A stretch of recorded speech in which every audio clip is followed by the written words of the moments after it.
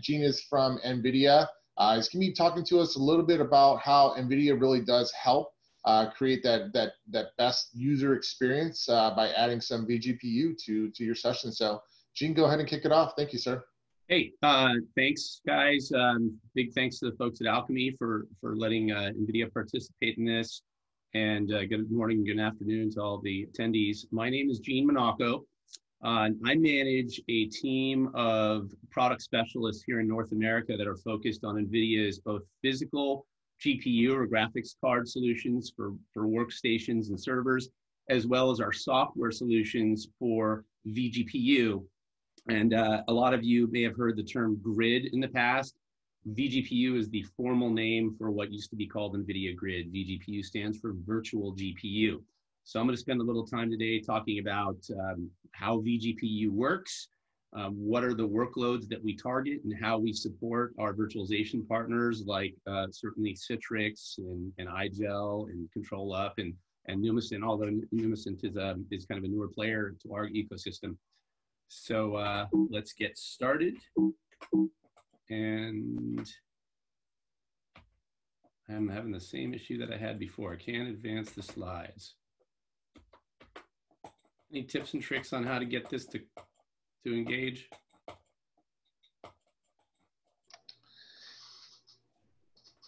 Caroline, if you want to go ahead and advance the slides. Yeah, I'm clicking and worked before. All right. God, so sorry, guys. Why isn't this working? Of course. There we go. I don't know if I did that or you guys did that. I'm not going to spend a lot of time on this slide, this survey slide, but I will drill in on the very top statistic there. This is from a recent IDC survey where 87% of enterprises polled said they expect to let their employees continue working from home 3 or more days per week after mandatory closures are lifted. I suspect that's going to be the case for most of the attendees on this call. I know that's definitely the case for NVIDIA. We're still 100% remote. Our headquarters buildings, which are brand new, by the way, in the Silicon Valley, aren't even open yet. And when they do open, probably later this year, we're going to be encouraged to continue working remote and come in only as needed. So needless to say, that lends itself very well to virtualization solutions like Citrix and all the ecosystem partners involved there. All right, let's go to the next slide. Really sorry about not being able to advance the slides on my own. So the basic premise of Grid, or what we're now calling vGPU, it was born out of a conversation about 10 years ago between our CEO and a gentleman who runs IT for a very large aerospace company in the Pacific Northwest, who was using Citrix virtual desktops and remote desktops, but had no graphics injected into those desktops. And if you think about all the devices we use on a daily basis, whether it's a mobile phone, a tablet, a workstation under your desk, a laptop, they all have some kind of dedicated discrete graphics processor in it, very likely built by NVIDIA. So we're doing just fine on those devices, but VDI, virtual applications and virtual desktops, did not. And a little more about my history, I spent a good 8 years at Citrix in a variety of enterprise sales roles prior to joining NVIDIA. So I'm very familiar with Citrix Zen Desktop, or what's now called virtual or Citrix desktops and Citrix apps. And Citrix does a fantastic job with virtualizing applications and desktops. But as soon as you start putting heavyweight graphics hungry applications in those desktops, those virtual machines, there can be some performance issues. And that's where NVIDIA stepped in and partnered with Citrix right out of the gate back in about 2014 at the inception of this. Citrix was our first partner for this. So the idea was, let's take one of our physical graphics cards, put it in a server, slice up the resources of that graphics card, and deliver a fixed slice of the graphics experience to a virtual machine. And that's how vGPU was born. If we could advance to the next slide. Thank you. This is kind of what I'll call a dumbed down architecture slide. On the left-hand side, we've got VDI 1.0. I won't spend a lot of time breaking down how VDI and app and desktop virtualization works. Everyone on this call certainly knows and understands it. And I say it's a dumbed down architecture slide because it really doesn't show storage, networking, and a lot of the other moving parts inside a virtual environment. But I will spend a little bit of time talking about the right-hand side on all the green stuff. So this is the point in the presentation where I clarify that NVIDIA is not in the business of doing virtualization. We don't virtualize desktops and applications. We leave that to our friends at Citrix who've been in that business for over 20 years, do a fantastic job of it. What we do is we partner with companies like Citrix and we make it work faster and better for specified use cases. So we start at the bottom where we put one of our many qualified graphics processors into an OEM server. So think of like a Dell R740, an HP DL380, et cetera. We work with all the major server OEMs. We qualify our GPUs for those servers, and then we integrate into all of the popular hypervisors. So we've got hooks into Citrix Hypervisor, and our own NVIDIA vGPU software integrates into the hypervisor. We pass a fixed slice of the graphics card through the hypervisor and up into the virtual machine. And we've got several different flavors of our vGPU software that are purpose-built for specific use cases. So you'll see on the right-hand side there, we've got our RTX driver, our NVIDIA compute driver, our generic virtual GPU driver. And we're going to talk a little bit about what the differences are there. And it can get a little bit confusing because you think, well, just put a graphics card in and away you go. It's not that simple. We've got a lot of different types of software that are highly tuned and optimized for specific use cases. If you don't mind advancing the slide, I don't know if I did that or if it's finally working for me. So we take great pride in our knowledge of the workload and the application. We have an internal saying at NVIDIA, and it's called Know Thy Workload. And what that means is not only do we understand how individual applications work, we actually work very, very closely with a lot of different ISVs and application vendors on optimizing their applications to work better and faster using graphics and using GPUs. And in some cases, there are some applications that if you try to run them without a GPU, they just won't even work, whether they're running in a VM or running, bare metal or on a physical machine. So we think about CAD applications like CATIA and SolidWorks, or geospatial GIS application like ArcGIS Pro.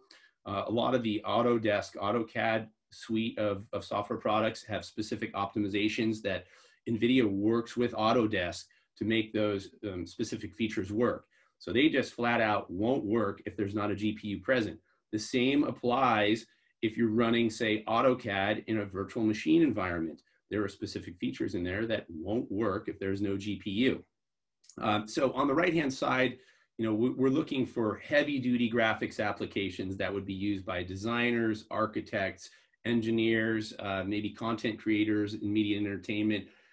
If you're running any of these applications in a virtual machine environment, you're going to want to tap into NVIDIA vGPU. On the left-hand side is kind of an emerging market for us, which is knowledge worker VDI, general purpose Windows 10 or Windows 11 VDI. It works great for almost all use cases without a GPU, right? Citrix does a fantastic job delivering virtual desktops for Windows 10 and Windows 11. However, there are some applications and even modern browsers and modern applications in a knowledge worker VDI environment that do benefit from using GPU. One of the most popular and certainly something that we've seen a boom in explosion in usage is video conferencing applications. So you see some of the icons there: Microsoft Teams, Zoom, Cisco WebEx, Skype. We've done extensive research and we've worked with several of those vendors to optimize and leverage GPU when running in a virtual machine. If we could click to the next slide. I'll spend a little bit of time talking about the more obvious use cases, and then I'll go back and drill into web conferencing applications. So when we talk about our power user, our creative and technical professional that I mentioned on the previous slide, these are the industries and the verticals that we really focus on. So anyone doing CAD, content creation, and media and entertainment, any kind of product design, 3D design, automotive manufacturing, et cetera. If you're doing any of this kind of work in a virtual environment, so you're using virtual applications and virtual desktops, you're definitely going to need to use vGPU. And we're very likely already working with a lot of these organizations. Click to the next slide. Now, this slide speaks to some of the newer use cases for vGPU. And this is that knowledge worker VDI that I mentioned. And some of the things that you don't really think about that would leverage graphics and look for a GPU in a virtual desktop environment. Think about multiple high resolution monitors. We see this a lot in the financial services vertical. We're working with a lot of trading organizations where there's traders that are using 3 or 4 high res 1K, 2K, even up to 4K monitors that are streaming stock tickers, things like that. You wouldn't think that those are graphics hungry, but they are in fact. And a lot of those organizations, in fact, most of them are heavily virtualized for security reasons. So we're working with a lot of those organizations using the vGPU software to accelerate their VDI experience for multiple monitors. You know, that middle box there, productivity applications, I won't spend too much time there. You know, Windows applications, Excel, PowerPoint, Word, etc. They work great without GPU. If you add a GPU to it, yeah, it might work a little bit faster, but I wouldn't really say that it's totally required. The box in the far right there, video conferencing tools, that's where I'm going to drill a little bit into it. So if we could advance to the next slide, I'm going to talk about some of the research we've done with the likes of Cisco and Zoom and our friends at Microsoft and on the Teams group. And no knock on Ring Central, we just don't see it around that often, so I don't know how much work we've done with Ring Central. But what we found is that if you're running, say, you know, a Zoom session inside of VDI and your camera's on, so not only are you streaming your video out to the participants, but you're also looking at other people's streaming cameras, you're running this in VDI, you're going to see a massive spike in CPU utilization, really an almost immediate 100% spike in CPU usage.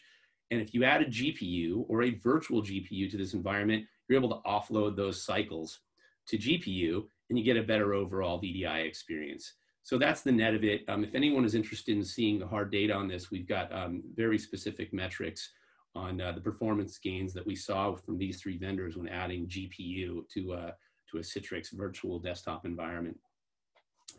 Let's go to the next slide. I'm trying to, and apologies for moving kind of fast here. I want to stay under time and have a little bit of time left for Q&A if there is any. The main takeaway here is that vGPU is a 3-part solution. So what does that mean? Of course, we start with one of our probably well over 100 GPU compatible servers from one of the major manufacturers, you know, HPE, Dell, Cisco, Supermicro, Lenovo, and many others. We work with those vendors to qualify our GPUs to work in those servers. And then the middle step there is, of course, the physical GPU. I won't spend too much time on this. I've got another slide that talks about GPUs. And then on the right-hand side is the GPU software or the virtual GPU software license. This can get a little bit confusing. It comes in a lot of different flavors. And that's where we lean heavily on our partner network and our valued partners like Alchemy to both sell the vGPU software licenses and then do the deployment and installation services for this software. And then my team of specialists definitely works hand in hand with Alchemy to answer all the questions around both physical GPUs and then the software. What's the right software edition for the specific use case? Next slide, please. So it wouldn't be an NVIDIA presentation without a picture of the kids, as one of my friends refers to it as. If anyone's been on an NVIDIA presentation or maybe attended one of our GTC conferences, we love to show pictures of GPUs. And it can get a little bit confusing, admittedly, because we come out with GPUs aggressively. We innovate and we come out with new generations of GPUs almost yearly, about between every 1 to 2 years. I'm going to highlight 3 GPUs on this page. These are the 3 that lend themselves best to application and desktop virtualization. The one that we just announced is the NVIDIA A16 on the upper left-hand side. That is the successor to the now legacy M10. So if anyone on this call is doing grid or vGPU already, you're very likely using an M10. M10's still around. It's got some life left, but the successor to that is the A16. That is a 64 gig GPU. What does that mean? You can put 64 GPU accelerated VMs on that physical card running in a server. If you put 2 or 3 of those GPUs in a server, you can do the math there. You're going to be able to run well over 100 VDI sessions with GPU acceleration on a rack mount 2U server. The T4 is also a very popular GPU for virtualization. It's a small form factor, single width, half height GPU. It snaps right into the PCI bus. It draws very low power and supports a variety of desktop use cases for either knowledge workers or high-end virtual workstations, and even artificial intelligence and machine learning applications. And then lastly, we'll talk about the A10. The A10 is also a smaller form factor GPU, a single slot GPU that draws low power and also lends itself very well to virtual workstations and knowledge worker VDI that we talked about a little bit earlier. Next slide, please. Apologies for this slide. It's a bit of an eye chart. This shows the full portfolio of server class GPUs that support virtualization. I'm definitely not going to review all the numbers on here because I can barely read them myself. So I imagine you guys are squinting to look at this one. I believe we're going to leave behind these slides. So if anyone really wants to kind of geek out and see what all the different GPUs do and what their capacity is, have at it. This slide will tell you all the details of all of those. Next slide, please. Great. Won't spend too much time on this one, but this does break down 3 primary use cases for GPU accelerated virtual apps and desktops. We talked about knowledge worker VDI. We talked about the middle tier, which is our creative and technical professional, or what I would call power user VDI, leveraging our RTX virtual workstation software. What we haven't talked about is the right-hand side. And this is a relatively new use case, which is AI, deep learning, machine learning, data science type work.